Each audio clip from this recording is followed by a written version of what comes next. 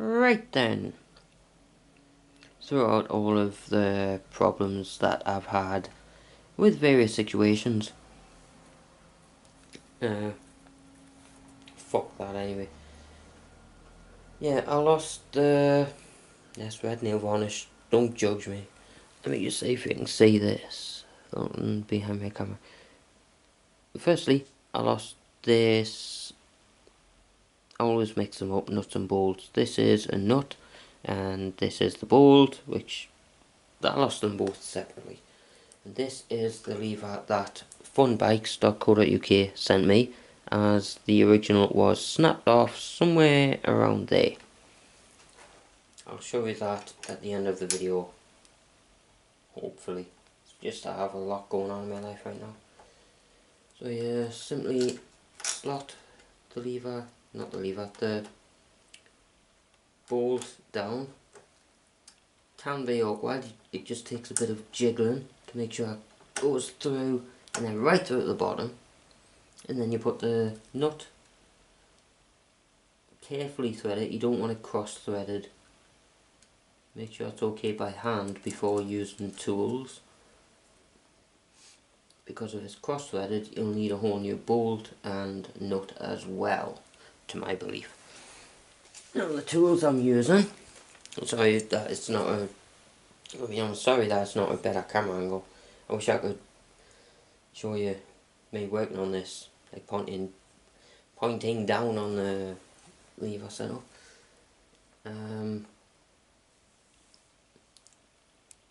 Forgot what these are called, but these grip things, and just something that came in like a basic tool setup. I think this might have actually came with one of my motorbikes. So you locate the right size, obviously. Just get it on the best way you can. Doesn't matter which way it goes, as long as it holds the nut or bolt in place. And then clamp the nut and just work it round, really. Always go as far around as you can so you get a better reach, whatever.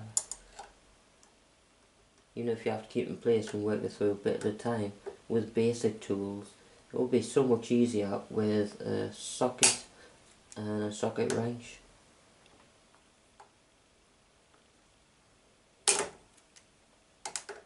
As long as you get it just the right pressure. It's wobbling there. Takes a bit of time, it is fiddly with the tools that I'm using. I just hope this is still recording. What I really want is this part actually in place and sorted out. Not good to do when you're really tired, and especially do not ride any type of bike or scooter or skateboard or rollerblades. Just don't do anything when you're tired. But this is safe enough, as long as it gets it off your mind when you're really bloody tired like I am. Yes, I've just been in a live stream, my own live stream in YouTube. This video should come after that. To my belief, this is a lock nut where the plastic is inside the nut, which should keep it on the thread. Don't want it too tight. See how it still moves there, but it will work. I'll try a bit more tension. Just make sure I somewhat, at least, align it with how it's flush or like flat on the nut. Good grip. Don't go too far with the pressure. That's an alright wobble, alright movement. Seems spongy though, but then again I do have a big bubble in the brake fluid viewer thing there. Now let's see if the front brake works. Just put these tools on there. Check out, I'm still recording this video. Yep, it is still recording.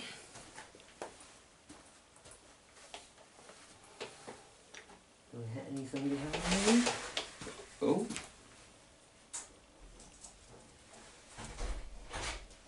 think it's my wife coming in. I was wondering what that brush sound was. Hello? Who's that there? But it definitely works, but it seems to be so spongy. I'm going to have to fill the brake fluid in again, which is yet another problem with this bike. Okay, so many things to do, but there you go, I've put the lever on. It is a sort of reach back thing, I forgot the name of it, but apparently there's less chance of it actually snapping off. It's a good feature with the front brake and the clutch on the other side. My wife wants my attention, she's demanding my attention right now, so thanks for watching and more videos to come.